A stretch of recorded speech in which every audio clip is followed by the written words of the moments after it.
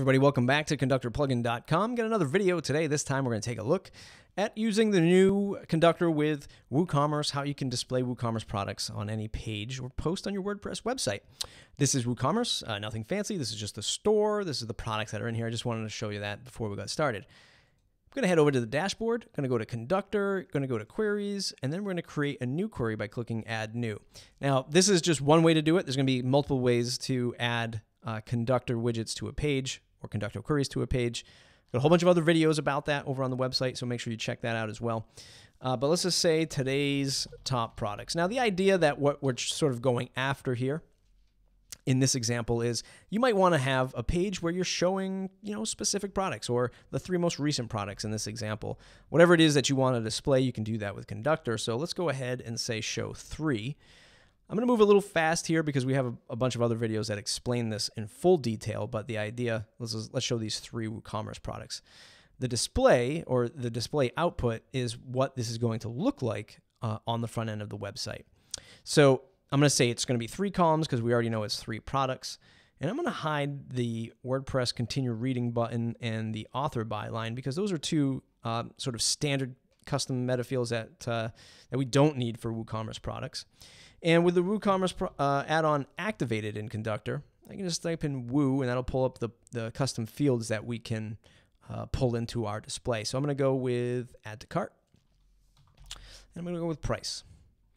And just to make it look a little bit cleaner, I'm going to move Price above Title. And you can kind of see this example building up over here. So the idea of this front-end preview is you won't see it styled, and you won't see all of the posts that you've selected, but what you'll see is just a representation of the content that's going to be displayed. So it gives you just a nice little idea of what that's going to look like, right? So speaking of, I'm going to go ahead and edit this label. Instead of add to cart, I'm going to try to call something a little bit more sort of catchy, a little bit more salesy. So,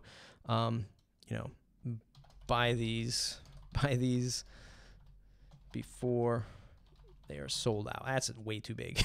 Buy these now. Let's just say buy these now. I'm going to go ahead and save that label. And I'll even change the label on the price. So instead of price, it'll say sale, exclamation point. You can kind of see that sort of shaping up in the preview just so you get an idea of what that might look like in the front end. So sale and buy these now, okay? So I'm going to go ahead and hit publish. And what it'll do here is create 2 shortcodes, one that will take the actual title of this query if you wanted to include that with the output, or if you just wanted the output, you could copy that. So I'm going to go ahead and copy to keyboard. I already have a page set up. It's called WooCommerce. So I'm going to go there. I'm going to edit this page, and I'm going to drop in that shortcode. So paste it in. I'm going to hit update. And then we'll preview the changes just to make sure that our 3 products are there. And those are our 3 products with our buy these now labels with the sale label next to the price. And of course, when we click on one of these, it'll bring us right to the product page of our WooCommerce store. The idea again is you could set up a sales page. You could that's highlighting a certain amount of products. And even if you're writing a blog post, let's say about your top products of the store or new products that are featured this month, you could write an entire blog post sort of around these shortcodes and, add in that Conductor shortcode, and that'll pull in those products. And people could be buying these. Oops, I thought I had the preview open. People could be buying these products right from within your blog post, right? Again, on any page or post of your WordPress website. So pretty powerful stuff. I showed you how to add that with a shortcode using the query builder.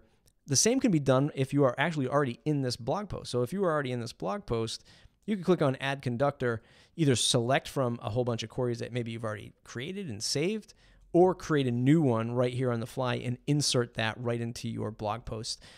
So those are the 2 ways to do it with the query builder. Let's take a look at one more way. And this is the more traditional way with Conductor, and that means it takes over the entire page. And with our Note plugin, you can do some fun stuff with it. So let's just go ahead and conduct this page. I'm going to go to Conductor Layouts. I'm going to select the full width layout. What that does is takes over the entire page, right? So the page is still there. If I click on Disable, the content's still there, so you can always revert back. But if you want to use Conductor to create a sidebar here, you can do that. So I'm actually going to pull in a Conductor widget. Actually, you know what? I'm not going to do that. I'm going to pull in the other widget here. So let's just go page content, add widget, query widget. Let's use the one I just created, today's top products. So there is a Conductor widget that will pull in the queries that you've already saved, or I'll just do it one more time just so you can see it, or you can do a complete Conductor query build right here, but we're not going to do that. What we are going to do, let me get rid of that before we continue. What we are going to do is add in a note widget. And just to show you an example of something, let's say we have let's go with, I don't know, let's go with this one, media left, content right. This is what makes Conductor feel like a page builder. Because if we take over the entire page, what we can do is use our free note plugin to create these drag and drop front-end editable call to action areas. And there's a whole bunch that you can pick from, multiple columns. And if you're using our baton theme, you get some other ones that it unlocks. But for the most part, you can just come in here and say, check out our great sale, add some description text here. And then in this one, for example, we can pull in an image. So, I don't know, let's just grab this one, insert there, and that'll put it here. And let's go ahead and center that. So now what you're able to do is build like this little mini drag and drop layout without the need of an entire page builder, right? There's other videos out there that I've created that sort of compare and contrast Conductor with page builders, that kind of thing.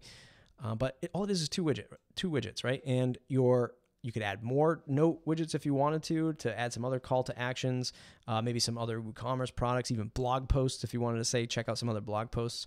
You could do that. And again, it's without all of that, all the fuss of having an entire page builder loaded up on your site. If you wanted to revert, get away from that, no problem. Go ahead and hit disable, and that'll bring your original content page back.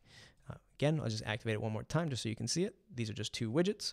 Click this to edit it. It'll pull up the note widget, and I can drag and drop this stuff around. This is just WordPress. This is nothing that we're doing outside of the box. This is core WordPress, compatible with the WordPress customizer. It's pretty neat. Thanks for watching. It's conductorplugin.com. This is just a long example of using WooCommerce and Conductor plugin. If you have any other questions, conductorplugin.com. Thanks, everybody.